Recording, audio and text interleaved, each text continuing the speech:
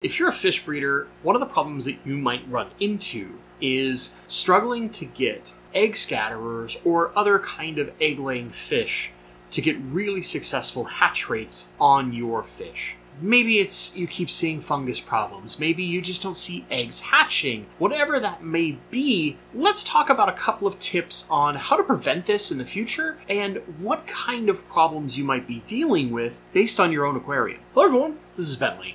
And we're going to talk about eggs a little bit. And I know what you're going to think, right? Bentley, you ain't really bred any fish in a while. What do you know?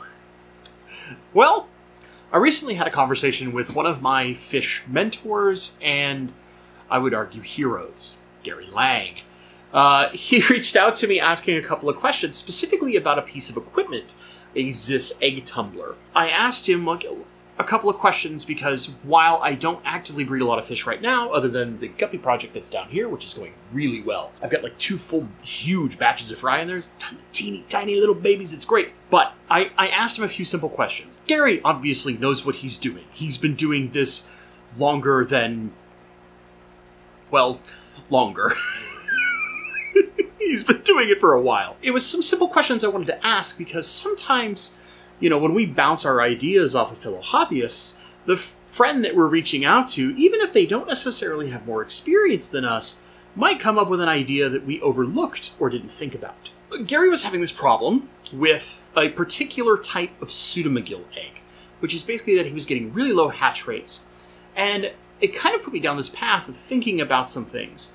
Now, granted, every problem that I could necessarily think of are things that he's already thought of. Let's be honest here. I thought this was a great opportunity after having that conversation with Gary to kind of talk about this topic for all of us out there and try to spread a few tips. So, tip number 1, egg fungus. If you're having fungus on your eggs, that means they're turning like white and they might even get a little fuzzy and they're definitely not getting to the point of where they're eyed up. And for those of you that have been researching how to breed egg scatterers, egg layers, etc., you kind of understand what eyed up means. If that's your problem, if you're getting a lot of eggs turning white and they don't stay clear the whole time, this is almost always fungus. There's a number of different ways to attack fungus.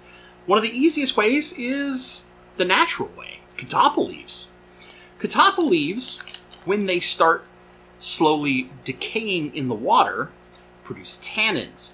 Tannins are a natural antifungal. So for a lot of people who breed Corydoras, maybe some types of plecos, etc., this is kind of a common trick. If you're running into problems with hatching, is to add a fresh Catappa leaf to whichever container you're keeping your eggs in, assuming that you keep them in a separate container and you don't keep them with the parents, which is one of the key things. Most of this is for artificial hatching. I want to be very clear here. So that will allow these to slowly break down. They add tannins to the water, and those tannins act as a natural shield and protectorant against those eggs getting fungused. But there's more than one option than just Catappa leaves. Alder cones.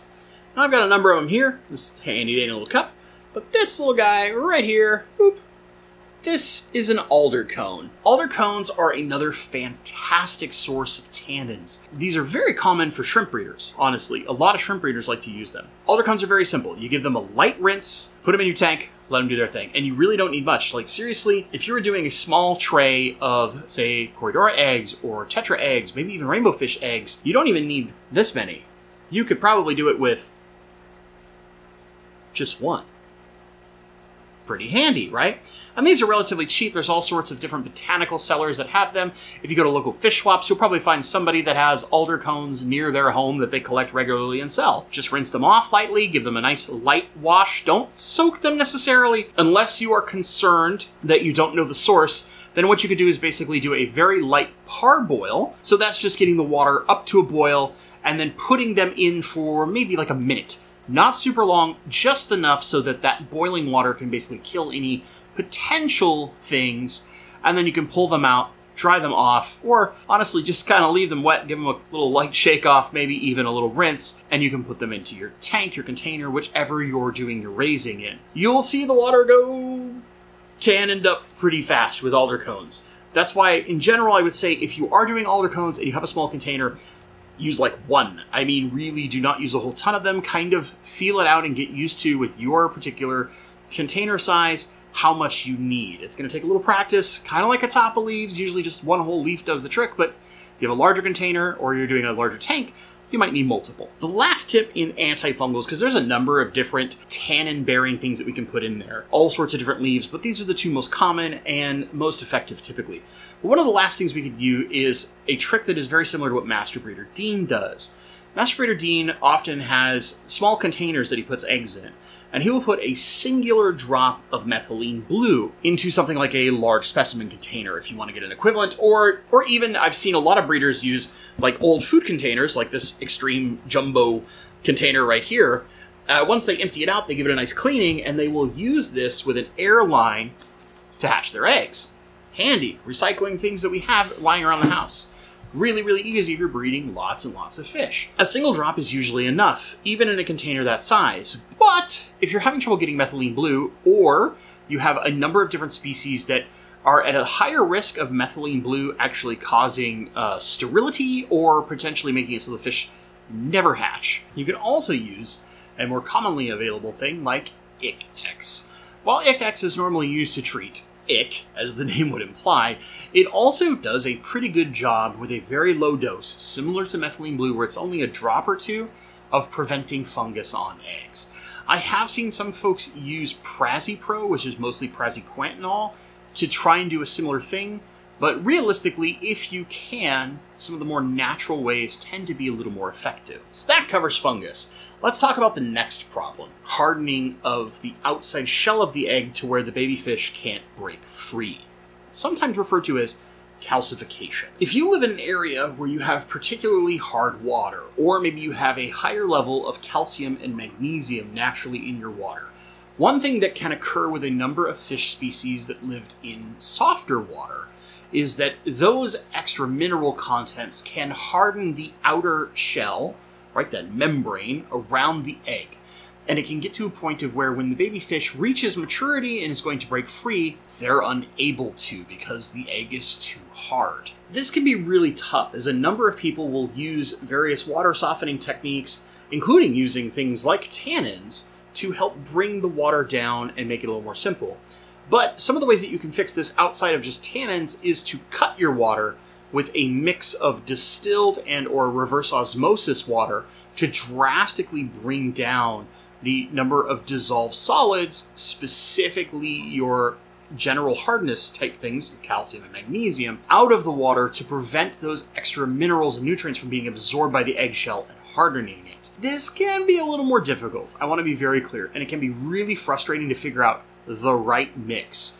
But what I would say is something like a basic TDS tester, a digital one that you can buy on Amazon, is going to be a really good way to do a baseline and do some experiments. Now, a lot of people will prefer to use more accurate test methods, like specifically looking at calcium testing, magnesium, general hardness testing. My general philosophy is, if you can, bring your TDS down, because certain species of fish will have trouble even at something like 120 to 130 TDS of general hardness. This is actually something very similar to which Gary's water parameters are. I was talking to him about this, and I was asking if maybe one of the problems is a calcification.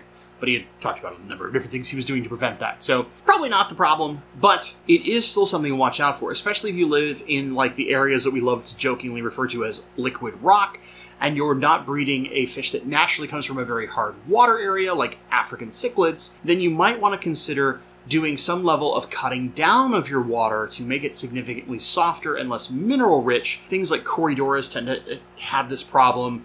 A number of your different like Amazonian egg scatterers can run into this, and some species of rainbows will run into this. And there's a lot more. Don't get me wrong. This is not the entirety of the list. Those are just the ones I can think of off the very top of my head. Let's say it's not a hardness issue, you're not dealing with fungusing. You're dealing with some other problem. A number of really expert people in the world have suggested that sometimes when the chlorides become a little too high in the water, that can also bring that similar hardening of the egg or calcification process. While this is not calcium and thus calcification, it is a hardening.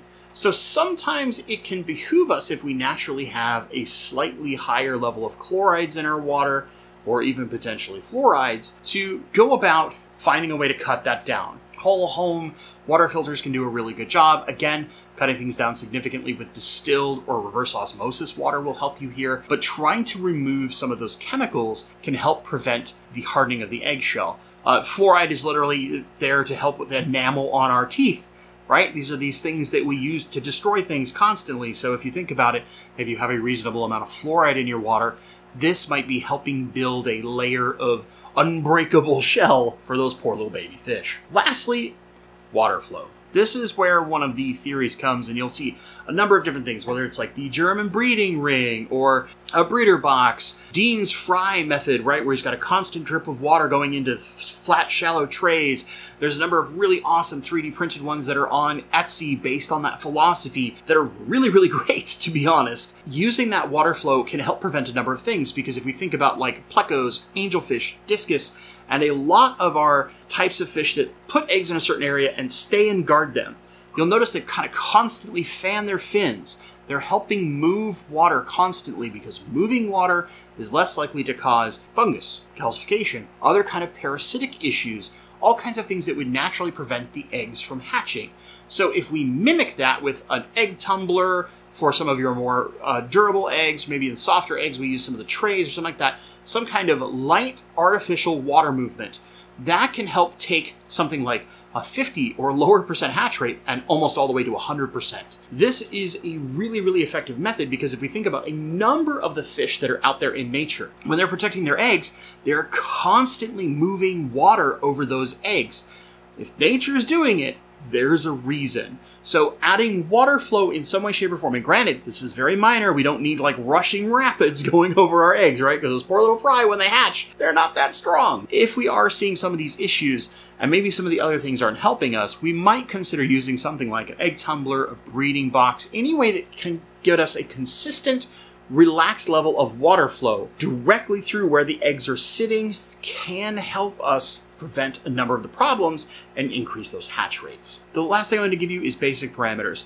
Make sure your temperature, you've got good oxygenation, and all the usual things that we would do for most of the actual fish that are laying those eggs. Make sure we're mimicking a similar level or potentially even slightly higher to help protect those eggs. As an example, rainbow fish in general, they like a pretty wide range of temperatures, but when we're hatching eggs and raising young fry, we like to go a little higher on the temperature. While this might expose us to a slightly higher risk of bacteria issues, we can counteract that by good water parameters. There's 4 tips to help you have more success if you are struggling to get really high hatch rates with your egg scatterers and egg-laying fish. If you've enjoyed this video, please, please, please consider subscribing, give it a like. It's one of the best ways to help Papa YouTube know that you enjoy this content and someone else might too, and it's completely free. If there's something you learned from this that you haven't done, or maybe you got a super secret technique that you want to share with the world, leave it in the comments down below. As always, my friends, thank you so much for watching,